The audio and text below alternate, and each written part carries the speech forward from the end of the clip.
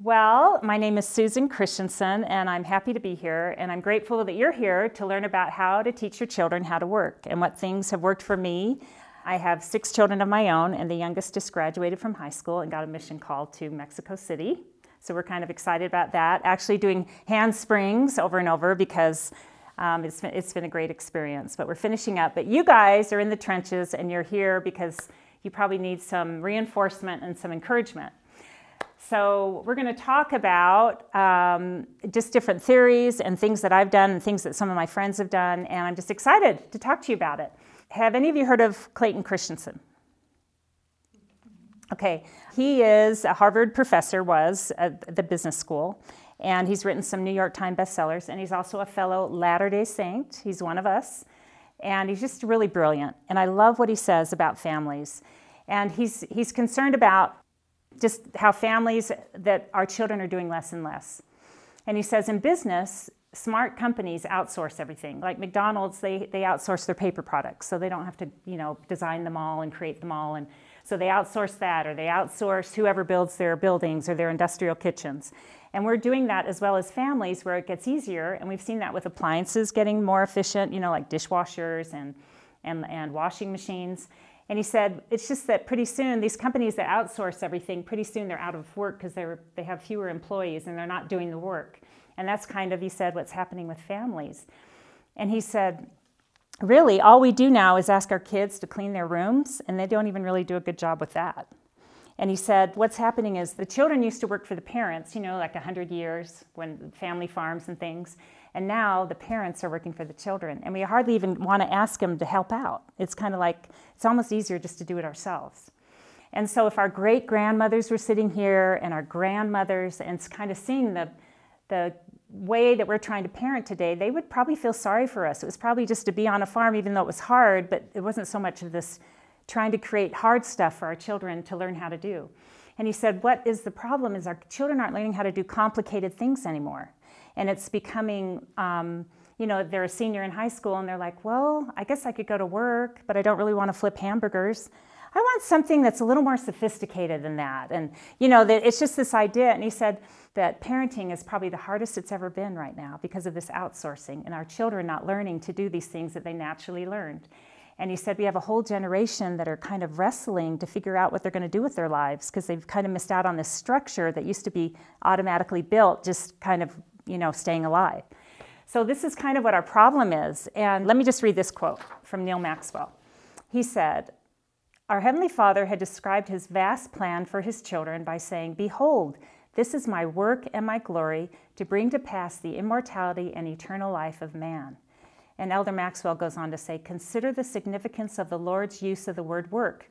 What he is doing so lovingly and redemptively is nevertheless work, even for him. He said, in fact, work is always, and I love this part, a spiritual necessity, even if for some, work is not an economic necessity. And so I thought about that. Why is work a spiritual necessity? And I remembered this experience I had, like 10 years ago. I met a man that had, he'd been the director of London Study Abroad for 6 months. They go for 6 months. And I'm always fascinated with what people do. And I said, so tell me, what was the hardest thing about that? I mean, it sounds fun, taking groups of college students to plays and museums and old ancient things. And he didn't even think about it. He just said, princesses. And I said, well, what do you mean? And he said, because it's mostly girls. There's a few guys, but evidently the bulk of the girls were for him. And he just said, they don't keep their rooms clean. They drop stuff wherever they are. In the lounge areas. He said, even in the cafeteria, someone else is cooking. Someone else is doing the dishes. They wouldn't even take their plates to the cafeteria window where you put your dishes in. And he said, they were entitled. They felt they were unique. They felt like that the rules didn't apply to them. He said it was really difficult. And then you think about your son marrying somebody like that, or your daughter being like that, and you just think, we've got to fight kind of this entitlement attitude. So anyway, I had a little bit of an issue when my parents taught us how to work. And for instance, they said, if you sew all of your clothes, so this is back in the 70s, I'm admitting it, but they said, if you sew your clothes, we'll pay for all the material, because they wanted me to learn how to do that.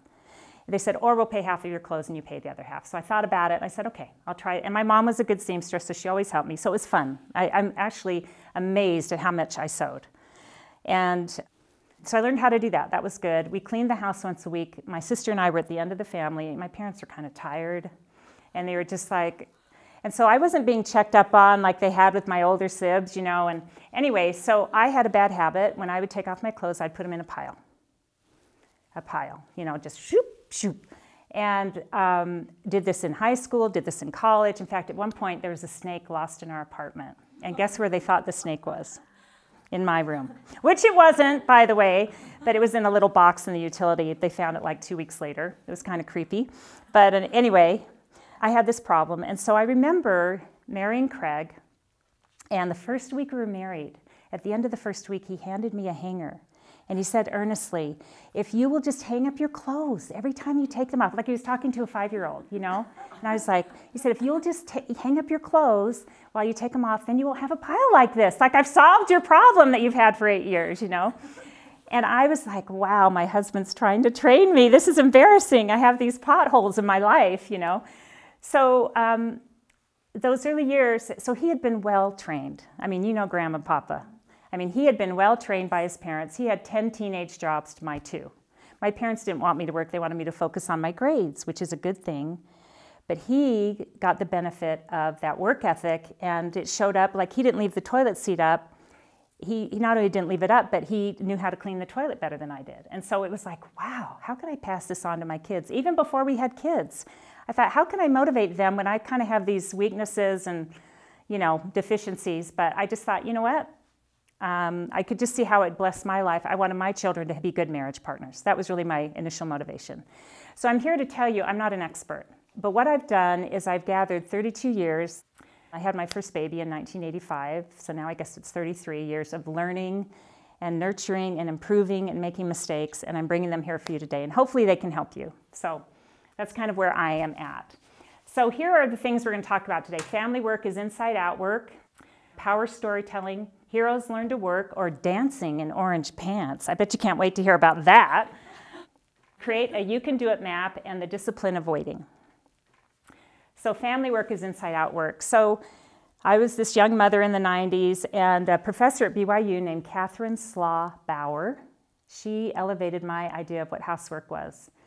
And because really, honestly, it's not being emulated or touted to the rooftops today, you know, working with your kids and making sure they learn these skills. And it was drudgery to me. And I'd rather read. I'd rather sit around and read and let things kind of fall apart. I mean, it was really a struggle.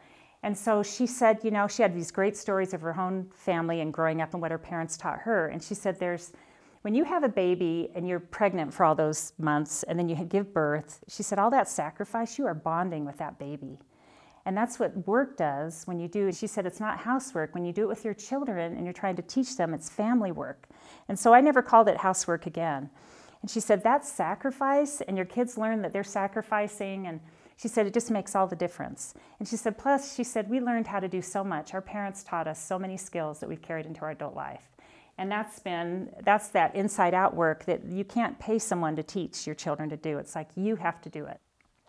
So anyway, I was excited to start, and so I started looking for ways to make family work fun. And so one friend of mine, she said, we do 5 from top to bottom. And so it meant they stopped at the top of their house, and in every room they would put 5 things away, and it was a race. And she said, even my 4-year-old can put 5 things away. And they'd race from room to room, and they'd do it in about 10 minutes. And that was something fun they did. Another friend, they used fake money, and she'd give it to her kids every day. Now, I know some of you have teenagers, and this works with the younger kids. I mean, you know, the teenagers are kind of past that, but I'm going to talk about your teenagers later. Anyway, she'd give this fake cash, and at the end of the week, they'd do a big fun thing. And if you're eating out all the time, it's not fun to go eat out. But for them, it was a big deal. And they would go get hamburgers with the pot. And they say, look, we all work together. We get to do this fun activity with the money from this week. And I loved how they worked together. Something that we've done, and it's become kind of an institution in our family. In fact, we still do it when they come home. Our college kids come home for family dinners. We do 5-minute cleanup. And that's where somebody had the dishes every night in our family, but we would all help for 5 minutes. And so the person in charge would turn on the timer because it was most important to them, right? In fact, they kind of became the policeman to make sure we were all working and weren't working themselves. You know how that is. But we would work and we'd get so much done in that 5 minutes. And then there'd be like a couple of pots left in the counters and they could do that. And so it wasn't like, oh, I have the dishes tonight. And it also didn't feel like work because we were all doing it together and kind of talking about other things. And I don't know, it was a fun thing. So one of our biggest successes was the hour of work. And I remember having a new baby in 1997, and it was summer, and I had 4 kids up to age like 11, and the new baby, and I was overwhelmed, and my husband traveled a lot, and I just looked around at the chaos, and I had this flash of inspiration. Because I've been thinking about family work and how to make it more something we could do more consistently. So I gathered my kids together, and I'm a visual learner, so I had a bag of frozen peas. And I took out 24 peas and I put them in a row. And they're all just looking, they're just watching, you know, and I'm just concentrating. So we figured out that we needed 10 hours to eat and sleep. So I took 10 of those peas away. And I showed them 14 hours that they had to play with their friends or watch a movie, you know, it's all the fun. And I said, we need to work together as a family for 1 hour. Can you give me one of those hours? And recently my son, who's now 30, said, I remember you put those peas out and you took one little shriveled pea and you said, this is the hour of work. It made me sound like an old granny or an old crone, you know. And I said, and I kind of laughed about it, but then I said to myself, but you remember the visual. You're still, you know, thinking about it 30 years later. It made an impression on him. So we did that, and my husband said, let's make it a more positive. Let's call it the hour of power. So, you know, we do that. We called it the hour of power. And so every day in the summer, we would work together, every weekday, and they got to sleep in one day, and that was like, oh, that was the day. That was like a, and so when you kind of frame things like that, it's not like, oh, every day I get to sleep in till 1. You know what I mean? Especially with those older kids. And when my kids were younger, we started earlier, and we'd do scripture study and prayer, do a little simple thing before we started that. And we got so much done. We'd defrost the freezer, or we'd, you know, weed the yard, or I don't know, it was just these wonderful things. And I really tried to have high energy, purpose, and praise, because if it was just drudgery, it had to be something fun. We'd turn on the music.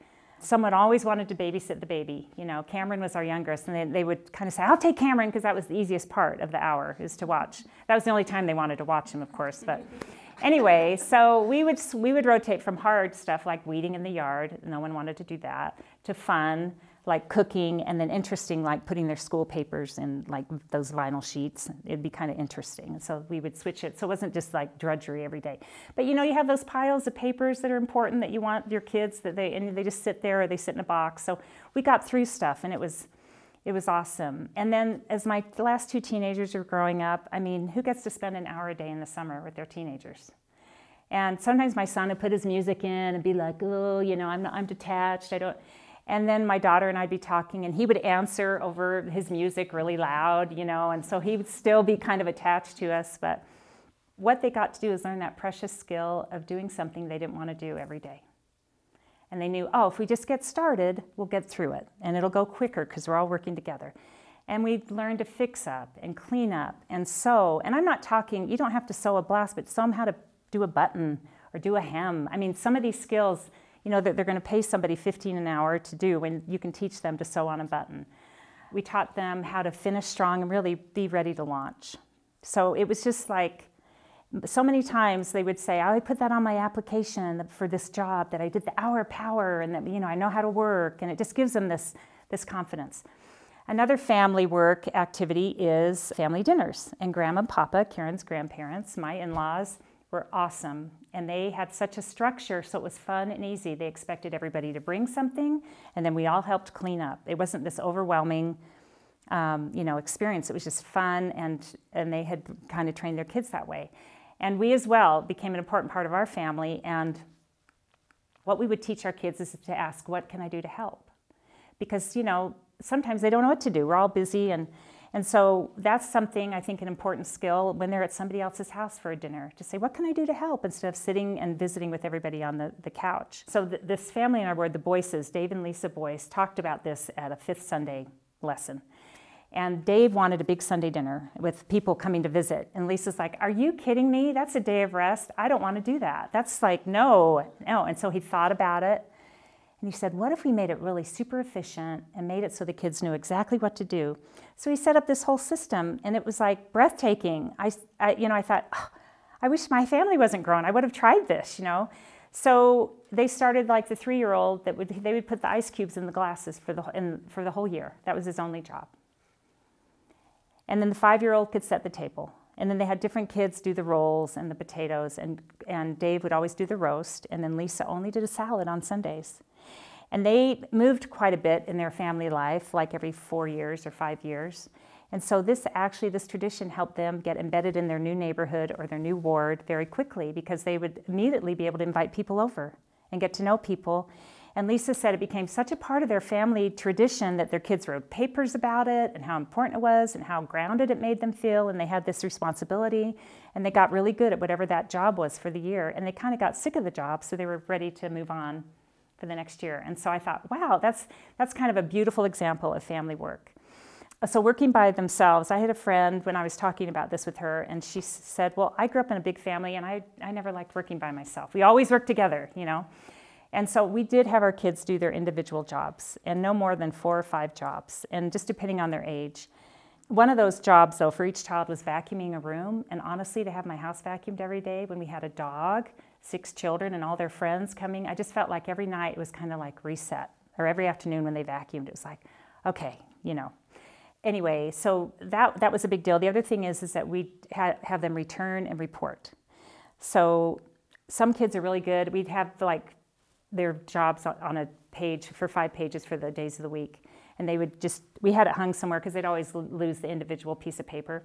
So it was just 5 days, and we'd check it off, and then they could do whatever privileges we had, which was like an hour on the computer or on a video game or something, or watch a movie or go with your friends. But the privileges, the work always had to be done. And some kids are so good about checking off, and you have children that are so good and quick, and then some that you just work with them, and it's frustrating.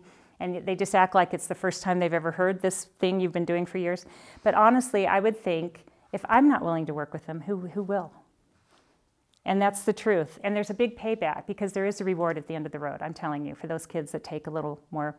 I've had a couple that it has, and it's been worth it, because they have come up and come through and gotten better.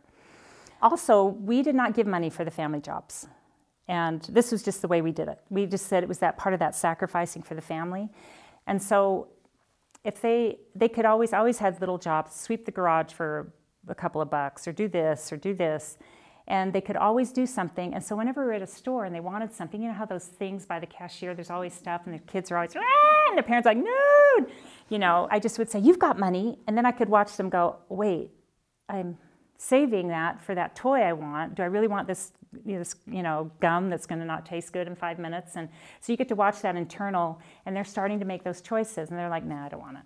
And you're just like, great, that's great. And even I would say, if you don't have the money with you, because we had jars at home, saving, spending, tithing, I know you'll pay me back. And they would always go, no, it's okay, I'm going to hang on to my money, which is so great for them to start working on.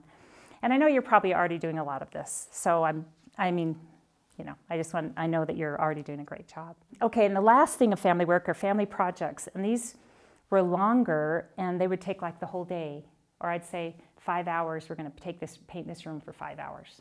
And sometimes Craig would help me on those bigger projects, and sometimes he wasn't there. But those big projects are a big deal. There was an article in the New York Times, and they were just saying, do these big family projects and take on something that is, like making jam or doing the big yard thing or cleaning out the garage, and make them all finished to the very end. And this is what these social scientists said at the Brookings Institute. They said, a growing body of empirical research demonstrates that people who possess certain character strengths like working hard, deferring gratification, or getting along with others will help them to do well in the labor market, school, family, and community. This evidence suggests that character skills may count for a lot, so all that grit that they're learning, and as much as academic skills in terms of important life outcomes like career, marriage, and just getting along with people. So to me, that was such validation for what I've been trying to do. And I've seen that with Craig and his grit that his parents helped him with. It's a big deal because he didn't always have the best grades. But I knew that he would always succeed, and he did. And so it's that idea that sometimes school isn't their path. But if you give them those internal structures of working hard and getting along with people and knowing how to work together, they're saying it's equal as those academic skills. Because a lot of kids have that academic skills, but they're missing those other big parts. Dr. Carol Zwick wrote a book called Mindset, and there's two kinds of mindsets in this book. And one is a growth mindset, and one is a fixed mindset. Have any of you heard of this book? Okay. I loved her research and her hypothesis. So growth mindset is that you are not afraid to try hard things. That obstacles, you just know there's something to get through. And that you're not afraid to make mistakes. And then the fixed mindset, which you may know some people like this, where you're afraid to make mistakes, you kind of have a perfectionism thing. So if you're not going to do well, you don't try. In fact, we were just talking to a friend last night. He talked about tennis, and he kind of had a bad experience the first time, and so he never went again. Instead of saying, oh, I got hit in the face with a tennis ball, that's okay, that's a rare thing, I'm going to go out and try again.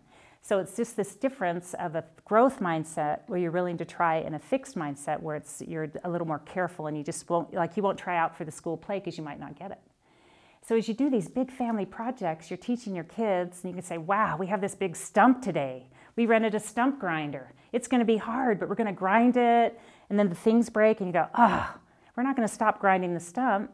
We're going to go get a new blade, and we'll keep working on it. And so that helps them to like, oh, it's not so hard to try out for stuff, or you're just helping them with this growth mindset. The next thing I want to talk about is power storytelling. His name is Dr. Marshall Duke. He's from Emory University, which is in Atlanta, Georgia. And he was asked to do studies of families. And he said they wanted him to kind of study family rituals. And he said, as I started looking into families, he said, all I could see, this was in the 90s, he said, were families that were falling apart. And he said, I was kind of like, oh, I don't know. I think there's a bigger issue than just studying what family traditions are and family rituals. And he was talking to his wife, who's another psychologist. And she said, well, I'm working with these kids with learning disabilities, and the ones that are the most resilient know a lot about their families.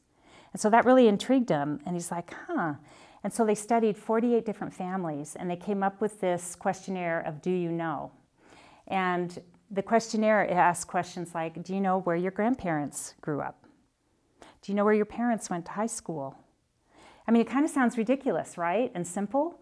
But they came up with this measure, and they worked on these 48 families, and they taped their dinner conversations, and they put the kids through a lot of, a bunch of tests. And they said that this test about how well the kids knew all these questions, and I have a copy of the questions I can give you after, these 20 questions, was the single greatest predictor of this group of children's health and happiness. That these kids that knew all of this family information they had this sense that they were bigger, there was something bigger than themselves. It wasn't all about them. And so Dr. Duke talks about, there's 3 different ways of telling these stories. So there's the ascending way, where you say, I came to this country and didn't go to school. Your father finished high school. You're going to finish college. This is awesome. Or there's the descending narrative, where they said, we came and we lost everything during the Great Depression. And that's kind of like, oh, And he said the best way to tell the stories it's called the oscillating, like an oscillating fan, where you say, we came to this country and we built a business, but there was a fire that destroyed the business. But then we were able to gather as a family and rebuild the business. But then your grandma got really, really sick, and it was hard for many years, but I stayed by her side. And so just these different stories where it's like we triumphed and then we failed. But then we triumphed, but then we failed. But we always grew and helped each other as a family. And he said the kids, he calls these children their intergenerational selves, where they kind of see where they are and that they feel like they have this whole team of people behind them that have experienced hard things and still made it and are still there for them and still love them. And I love this because at the end of this whole big study, he's like, we were blown away by this research. It's such a small thing, to tell these family stories. And I love how it dovetails so well with what the church is trying to do with Family Search, and how they're getting the teenagers excited about it and the children excited about it.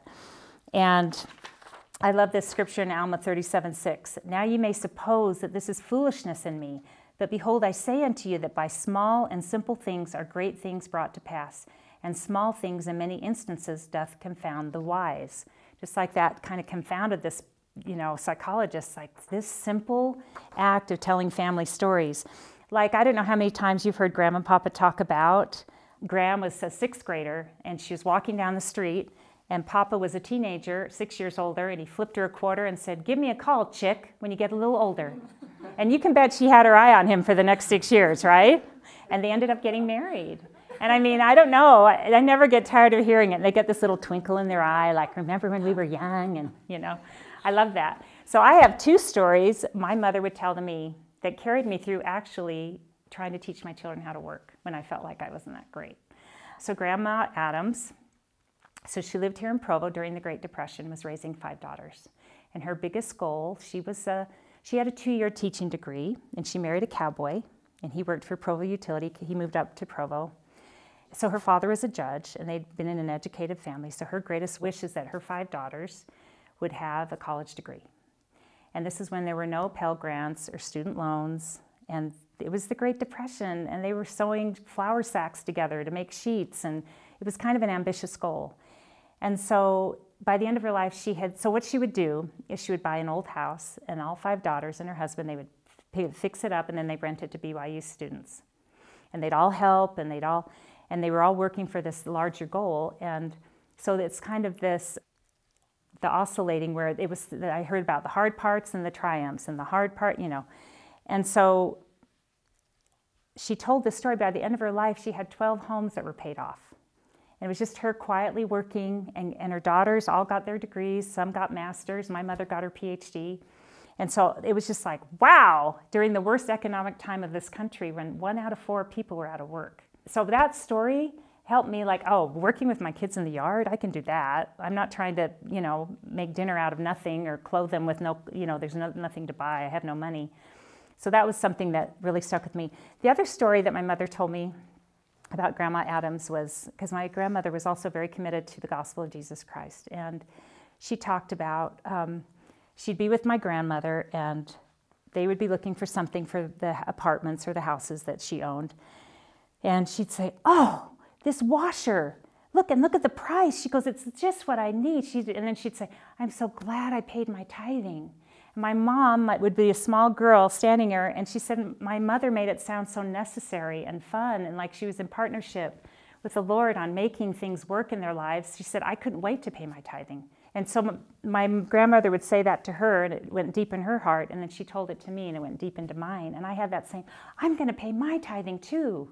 And so it's these family stories are just so powerful.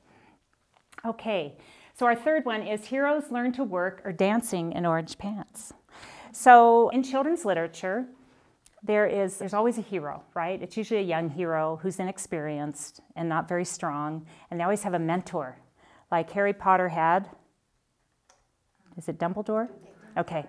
Okay, you guys, I'm glad you hesitated, because I hesitated, and that makes me feel better, because I'm a little bit older than you guys. And Dorothy had the good witch Glinda, "Come on, Dorothy," how she had that voice. And so they have these heroes, or they have these guides or mentors, but the mentor never does the work for them. But they're there at the critical points when the hero is starting to fail or thinks he can't do it. And so that's what you can do for your children, but you don't do the work of the difficult task. So here's an example of that. My daughter, as a sophomore, wanted to try out for student government. And she had older siblings that had done it, and that was kind of like, oh, if they do it, I could do it. And so she was looking it up on the computer, and all of a sudden I heard just this weeping at the computer. And I ran in there like, where's the blood? And she's like, "I missed the mandatory meeting." And that was it for her. She thought, that's it. I've missed the first mandatory meeting. And I said, well, why don't you go and find who the teacher is, find who the gatekeeper is, and see if you can still be a part. She's like, really? I said, yeah, just go try. And so she did, and that was the first tiny victory that she won. They let her try, still be in the race. And I didn't have to go call the principal or go down and talk to the teacher. It was a scary thing for her to go do that, so she did that. So then, if I knew she could do that she could do the rest of it. And so it was 3 weeks of hills and valleys, emotional roller coasters. The next task that she had to do, the next quest, was she had to do 10 hours of trash cleanup at the school. And this is so it could thin the lightweights out, right? The 20 kids that wanted to run went down to like 3 with the 10 hours. So she was doing that, and it was like the end of spring break. We had to come home early so Sophie could do her, the rest of her time, and we let her do it. We didn't go over at this point as a family and help her. That was her quest. She had to prove herself. And so we were there through the 3 weeks, and she'd come home and be like bruised and sweaty, and we'd kind of patch her up and wipe off the sweat, and then we'd push her back in, and she made it through the primaries, and then finally she did win this time. They don't always win, and that's also a learning experience. But she won this time, and we were shopping later in the week, and she had found a pair of orange pants, and the school colors are orange and blue. She said, "Look at these orange pants," and she tried them on, and she was in the just like, and you can't, I wish I could bottle that, the anguish, the anxiety with the joy at the end, and the joy's worth it. And that's what your kids have to learn, but it's hard for them to have that growth mindset and keep saying, I'll try again. I didn't make it this time. This is what I learned, All right, so number 4, create a you can do it map.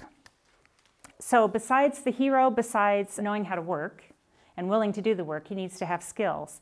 And it's a superpower. And I heard this girl once, I was on BYU campus, and she wasn't feeling very powerful. And she started talking about being dumped into adulthood, and I just kind of stopped and just kind of listened. And because she's being quite loud and quite dramatic. And she said, "I am being dumped into adulthood." And I was like, And she said, "My mother-in-law so whoever she was talking to was being very sympathetic. But she said, "My mother-in-law just called and said the lease on the car is ended, so I'm going to have a car payment." And then she said, "I'm going to have to start paying for my cell phone when I graduate in December." And then she said, "And then my student loans come due when I graduate in December."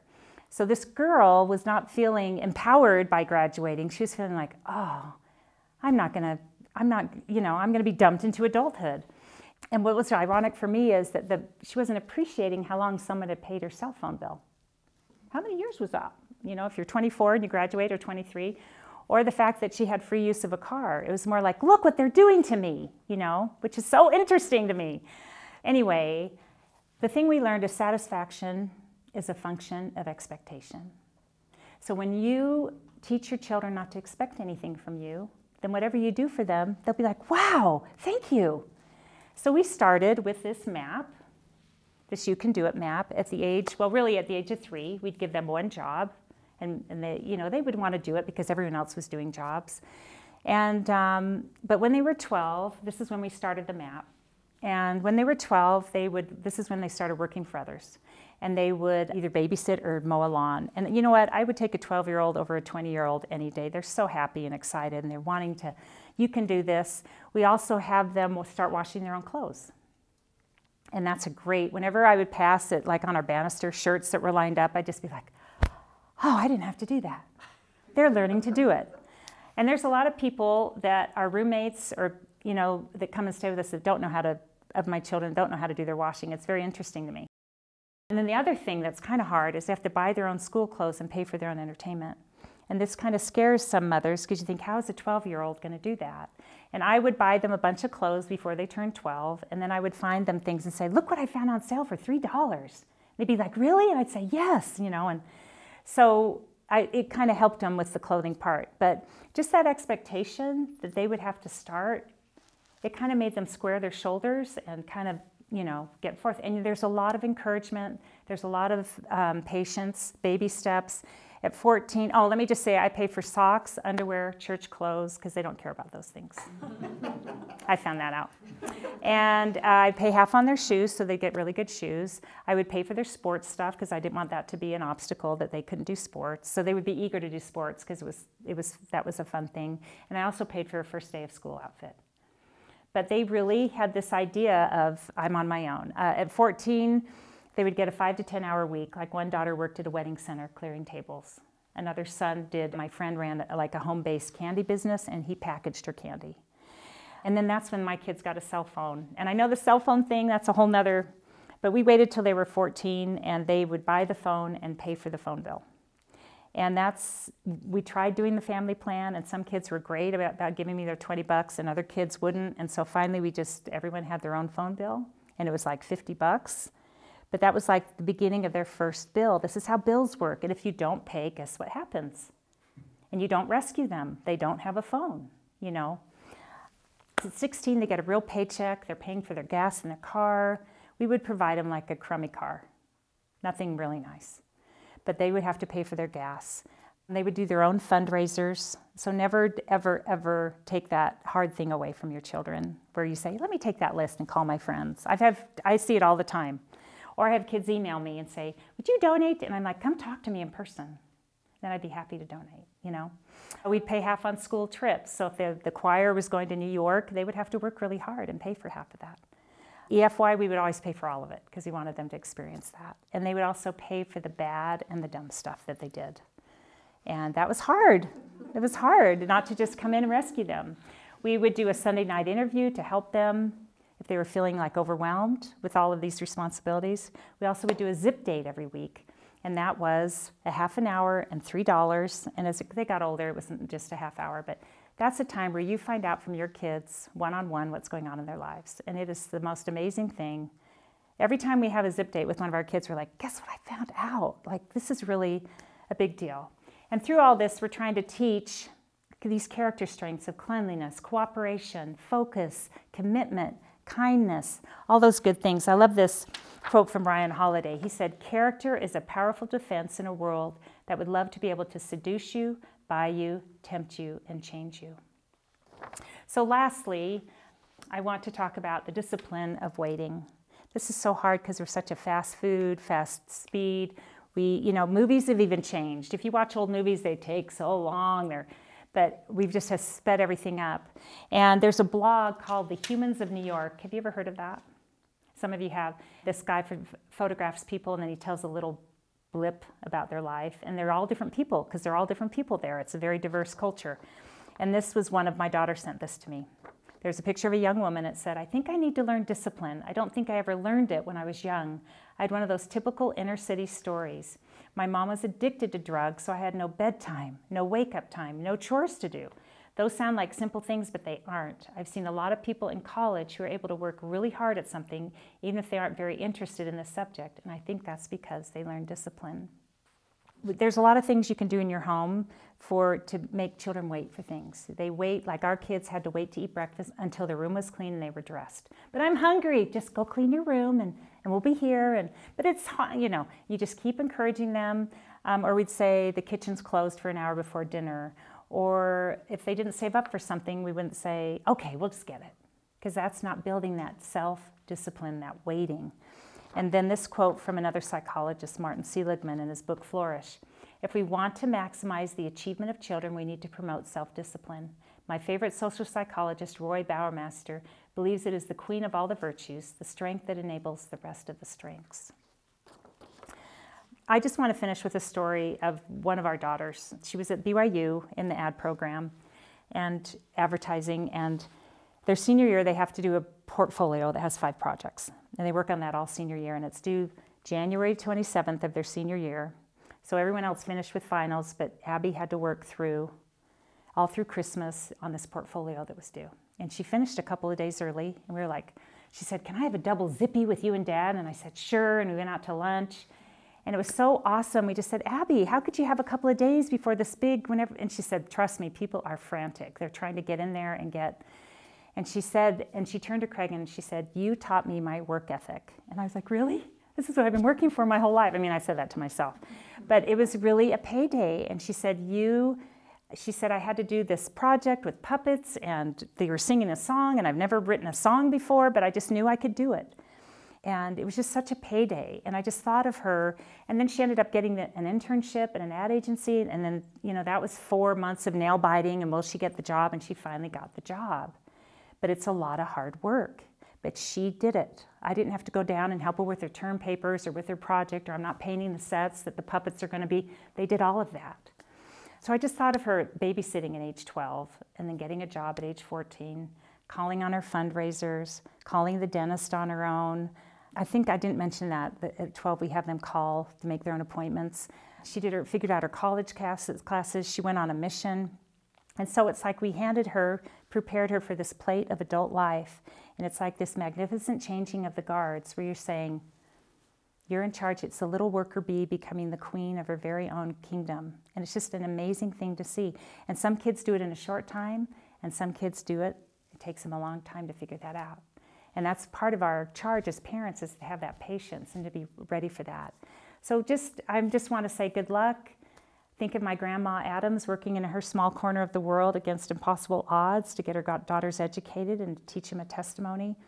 And these are difficult times, and it's not easy being a mother. And I just love God's plan of happiness, where we're required to be families and to work with these kids. Some are so hard to work with and difficult, but your role is so important, and I hope you feel that. I don't want you to feel overwhelmed, but just for me, learning about all of this stuff, it's the small and simple things like working with your kids, telling those family stories, not making them do, not making, but helping them do hard things as their guide and mentor, and helping them as this map of this is what you do next, and it's going to take you, and it's going to take us, and we're going to launch you together, but you have to work just as hard as we are. We're not the only ones working hard. Anyway, this inside out and the self-reliance, it's really worth it. I'm here kind of at the end, but kind of the beginning also in my family. And I just want to tell you it's worth it. And I hope you've learned something, and I really appreciate you being here. And I say these things in the name of Jesus Christ. Amen. Amen.